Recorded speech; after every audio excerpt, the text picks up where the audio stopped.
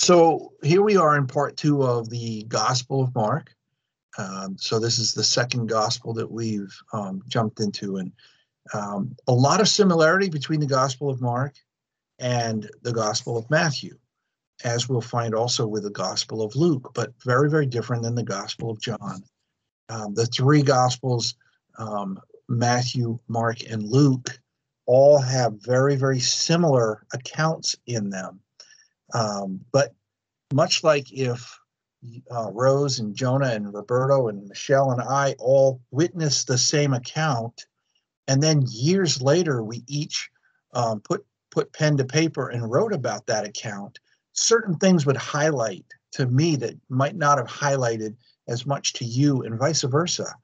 And so we would be capturing things that we knew were important, and then also things that were important to us because they held that meaning. And so that's why you'll find differences in those gospels, but yet the core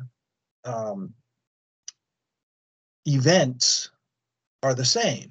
And maybe how the accounts are explained are a little different, but the events are the same.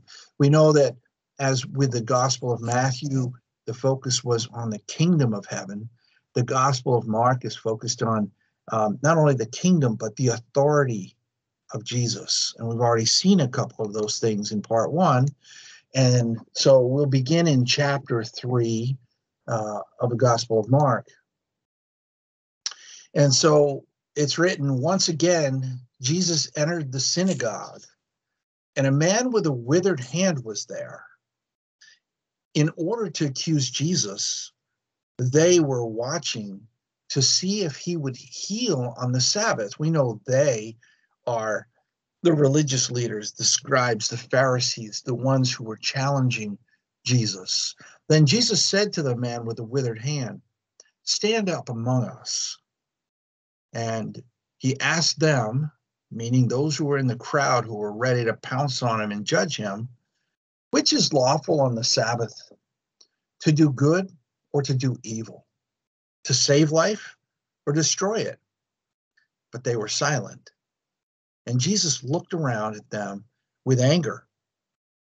And so, it meant a lot to Jesus, and he was moved, emotionally moved, that he felt anger towards them because of their hardened hearts. And so his anger and sorrow at the hardness of their hearts was really showing and starting to reveal itself. Then he said to the man, the one with the withered hand, "Stretch out your hand." So he stretched it out, and it was restored, just like new. At this, the Pharisees went out, and this is the hatred and the hardness of their hearts. They began plotting with the Herodians, who were the Jews that followed King Herod, how they might kill Jesus. So Jesus withdrew with his disciples to the sea, accompanied by a large crowd from Galilee, Judea, Jerusalem, Idumea, the region beyond the Jordan, and the vicinity of Tyre and Sidon. The large crowd came to him when they heard what great things he was doing. Jesus asked his disciples to have a boat ready for him so that the crowd would not crush him. So there were that many people there, all around them, and so he asked for a boat. For he had healed so many that all who had diseases were pressing forward just to touch him. And when the unclean spirits saw him, they fell down before him and cried out, "You are the Son of God." But he warned them sternly not to make him known. Then Jesus went up on the mountain, and he called for those he wanted, and they came to him. So he broke away from the crowd, and he called just for the ones that he wanted to be with him.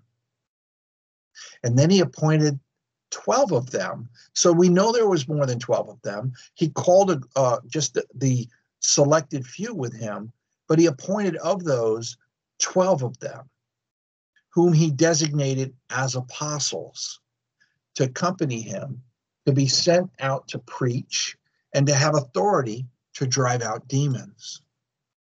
These are the 12 that he appointed: Simon, who he had named Peter; James, son of Zebedee, and his brother John, whom he named Boanerges, which means sons of thunder; Andrew, Philip, Bartholomew, Matthew, Thomas, James, the son of Alphaeus, Thaddeus, Simon the Zealot, and Judas Iscariot, who carries that extra little tag, who betrayed Jesus.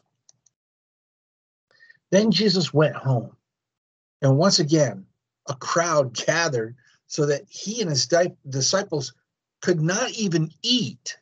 The crowd was so great. When his family heard about this, they went out to take custody of him, saying, "He is out of his mind." So people were listening to Jesus, and he was speaking not only with authority, but he was saying things that were disturbing to people. They just didn't even know how to take it. And they were starting to think, this guy's crazy. He's actually a lunatic. And we know the Pharisees are already plotting to kill him. And the scribes who had come down from Jerusalem were saying, he is possessed by Beelzebul, and by the prince of the demons he drives out demons. So Jesus, he called them together, and he began to speak to them in parables. And we know that Jesus loved to teach in parables. And here's a case where he's now on a roll. He's going to start teaching in parables. How can Satan drive out Satan? If a kingdom is divided against itself, it cannot stand. If a house is divided against itself, it cannot stand. And if Satan is divided and rises up against himself, he cannot stand. His end has come. Indeed, no one can enter a strong man's house to steal his possessions unless he first ties up the strong man. So we're not going to be able to take something from somebody who's guarding it or on the watch. Then he can plunder his house. Truly, I tell you, the sons of men will be forgiven all sins and blasphemies, as many as they utter. But because they said that he was not speaking from, or not doing these acts and teaching from the Spirit of God, but from Beelzebul, he says, whoever blasphemes against the Holy Spirit will never be forgiven. He is guilty of an eternal sin. And Jesus made this statement because they were saying he has an unclean spirit. Then Jesus' mother and brothers came. Of course they did. They were hearing the message. Hey, guess what? Your son's a nut. Everybody wants to kill him, and he's rambling on in this room, and you need to come right now. You need to rescue him because the crowd's going to kill him. So his mother and brothers came, and they stood outside. They sent somebody in to summon him, and a crowd was sitting around him. Look, he told them, your mother and your brothers are outside asking for you. But Jesus replied, who are my mother and my brothers? Looking at those seated in the circle around him, in spite of what he knew everybody's hearts were saying in the crowd that wanted to kill him, who were saying he was crazy, he said, here are my mother and my brothers. For whoever does the will of God is my brother and sister and mother. Jesus here really speaks to what he considers his truest family. That's not to mean that he would dishonor his mother and father. And we know that Jesus honored his mother when he was on the cross before he died. And he looked to John and said, you'll take care of her. Here's your mother. And now he looked at his mother and he said, here's your son. But God has a spiritual relationship with a spiritual family. And Jesus is making it clear here. And in spite of the fact that his mother and brothers came to rescue him, he was letting it known, hey, I'm perfectly where I need to be. I'm with my mother and my brothers and my sister.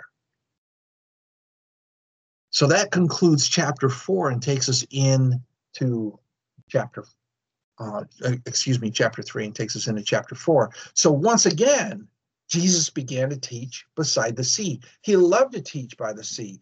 In fact, the crowds could go and sit up on the shore and his voice would carry. So it was a great place for him to be able to connect with a larger crowd. And such a large crowd had gathered around him that he got into a boat and he sat in it. Remember earlier he was saying, have a boat ready for me. Well, guess what? Now he's using that boat. And while all the people crowded along the shore, because they all wanted to get up close to him, they all wanted to touch him, they all wanted to be near Jesus. Some of them because they wanted to be healed. I'm sure some of them because of the Jerry Springer effect. Hey, I want to be able to go and brag to my friends that I was there, be able to boast. And so there was just a whole lot of people pushing up against him. He gets in a boat. And what does he do? He taught them many things in parables. And his teaching, in his teaching, he said, listen, a farmer went out to sow his seed. And as he was sowing, some seed fell along the path. And the birds came and devoured it. Some fell on a rocky ground where it did not have much soil. It sprang up quickly because the soil was shallow. But when the sun rose, the seedlings were scorched and they withered because they had no root. Other seed fell among the thorns, which grew up and choked the seedlings, and they yielded no crop. Still other seed fell on good soil, where it sprouted, grew up, produced a crop, one bearing 30-fold, another 60-fold, and another 100-fold. Then Jesus said, he who has ears to hear, let him hear. Now, he says this many times, and we're going to see it again and again in other places. But Jesus, when he used this line, he was saying, he who has ears, in other words, spiritual ears that are pointed towards God, ears that are pointed towards righteousness, let him hear. But he also mentions many times why he taught in parables, because hardened heart people don't have ears to hear. So as soon as Jesus was alone with the 12 and those around him, so there are others, but he's with his chosen disciples who he had appointed as apostles, and plus his nearest followers were all around him. They asked him about the parables. So this is Jesus's time for koinonia. He's sitting with true believers, those who really are connected to him, have a personal relationship with him. And he's starting now to be asked, they asked him about parables. And he replied, here's the deal. The mystery of the kingdom of God has been given to you. But to those on the outside, everything is expressed in parables, so that they may be ever seeing but never perceiving, and ever hearing but never understanding. Otherwise, they might turn and be forgiven. Now, when people sometimes read this, they might feel as though Jesus is saying, I don't want all people to turn towards me and be forgiven. That's not at all what he's saying. What he's saying, that they don't have ears to hear, that they don't understand because their hearts are hardened. And he's not going to give them an easy road, because there's a narrow road, a narrow path that leads to the narrow gate, which is only him. So there's no easy road. There's only one way. He said, I am the way, the truth, and the life. And so what Jesus is saying, so that they don't go find some other way to reach heaven, because it's not going to happen. They might turn and be forgiven. I'm not going to give that out. They are going to have to allow their hearts to be softened, turn to me, and believe in this good news, this gospel, and only then will they be forgiven. That's more of what Jesus is saying here. So then Jesus said to them, do you not understand this parable? Because they asked him about parables, he realizes that they didn't understand the parable. And then Jesus, in almost a chastising, says, then how will you understand any of the parables? So then he explains, the farmer sows the word. Some are like the seeds along the path. Talking about some people who hear the word, where the word is sown. As soon as they hear it, Satan comes, takes it away, and that which was sown in them is gone. Some are like the seeds sown on rocky ground. They hear the word and at once receive it with joy, but they themselves have no root in Christ, and they remain only for a season. And then, people are starting to give me a hard time. I'm uncomfortable in this environment because I'm more comfortable in the world. And when trouble and persecution comes because of the word, they quickly fall away. Others are like the seed sown among the thorns, and they hear the word and they grow up. But the worries of this life, the deceitfulness of wealth, and the desire for other things other than the Lord come in and choke the word, and what was once fruitful becomes unfruitful. So they took root, they had root, and now they, because of the way of this world, have turned their hearts away from God and have turned back to this world for other things. Still others, like the seed sown on good soil, they hear the word, they receive it, and produce a crop, 30-fold, 60-fold, or 100-fold. Jesus also said to them, does anyone bring in a lamp to put it under a basket or under a bed? Because they all knew this was not a parable, this is common sense. When you bring a light in the room, you bring it in to brighten the room up. And so his point was, for there is nothing hidden that will not be disclosed, and nothing concealed that will not be brought to light. If anyone has ears to hear, let him hear. And so he's speaking now to his closest disciples, and he knows that through his disciples, they're growing and they're learning. So he went on to say, Jesus went on to say, pay attention to what you hear. With the measure you use it, it will be measured to you, and even more will be added to you. This is for all of us today. Pay attention to what you hear, because with the measure you use, it will be measured to you. So how deeply you go into Christ is the measure you'll get in return. And even more than that will be added to you. For whoever has will be given more, but whoever does not have, even what he has will be taken away from him. Jesus also said, the kingdom of God is like a man who scatters seed on the ground. Night and day he sleeps and wakes, and the seed sprouts and grows, though he knows not how. But all by itself the earth produces a crop. First the stalk, then the head, then the grain that ripens within. And as soon as the grain is ripe, he swings the sickle, because the harvest has come. Then he adds, to what can we compare the kingdom of God? With what parable shall we present it?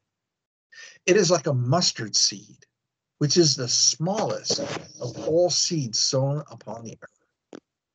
But after it's planted, it grows to be the largest of all garden plants and puts forth great branches, so that the birds of the air nest in its shade. With many such parables, Jesus spoke the word to them to the extent that they could understand. He's discipling his own through koinonia. He's spending time with them, sharing parables, but yet explaining those parables to those who have an ear to hear. He did not tell them anything without using a parable, but privately he explained everything to his own disciples. Many people read the Bible, hear stories, watch shows, listen to podcasts, and they hear all this stuff. But if it's not the Holy Spirit and the Lord placing it within their hearts, and they're not doing it for the purpose of growing spiritually, then they won't have that clear understanding. But Jesus went on and taught about parables, but privately, he explained everything to his own disciples, just as he does with us today. When that evening came, he said to his disciples, "Let us cross over to the other side." So after they had dismissed the crowd, which we know was a very big crowd, as it said, they took Jesus with them, since he was already in the boat. And there were other boats with them. So there's several little boats out here, and they're going to cross over to the other side. Soon a very violent windstorm came up, and the waves were breaking over the boat so that it was being swamped. Now, if you've ever seen a boat that's swamped, it fills with water, and you really think you're going to sink. You really think the boat's just going to sink to the bottom. And their boat was completely swamped. But Jesus was in the stern, sleeping on the cushion in the swamp boat. And they woke him up. They were petrified. They were filled with terror. And so they said to him, "Teacher, don't you care that we are perishing?" Now, that's like your child asking you when you're holding their feet in the water, "Don't you care that I'm going to drown?" You're right there holding them. You've got full control, but they don't know that. And they were terrified. They hadn't experienced something like this. And Jesus was right there with them, but they were experiencing the fear of potential death. And Jesus knew this. So he got up and he rebuked the wind and the sea. Well, we know that the wind and the sea are part of creation. And we know everything was created through Jesus and nothing was created outside of Jesus. So the very wind and the sea are his creations. And here he shows miraculously what is elementary to him, but yet not to mankind, how he could just easily control his own creation. And he says, "Silence, be still." And the wind died down and it was perfectly calm. Why are you so afraid? Do you still have no faith? Overwhelmed with fear, they asked one another, "Who is this that even the wind and the sea obey him?" They still, even though Jesus once again showed his authority over all, didn't recognize or didn't understand who he really was and what he was truly capable of, not just then, but forevermore, as he's capable of that today. So that concludes part 2, the Gospel of Mark, chapters 3 and chapters 4. And so now I'm going to ask what is on your hearts.